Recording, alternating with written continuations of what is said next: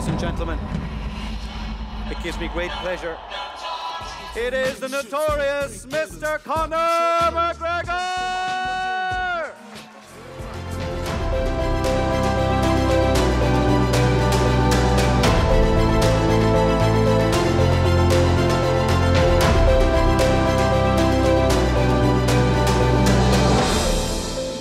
I remained who I am all the way through all levels of success and financial gain. I stayed who I was, and it just worked out for me. And that's it. Hard work and a belief in yourself and your surroundings, and you will conquer anything.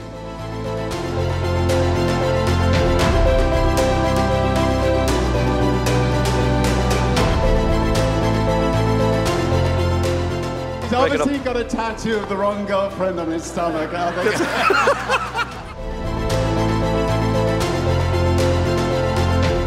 One thing I done was I looked at the performance, assessed it truthfully and honestly, laid the blame on myself, made the corrections, and put in the work, stayed true to who I am.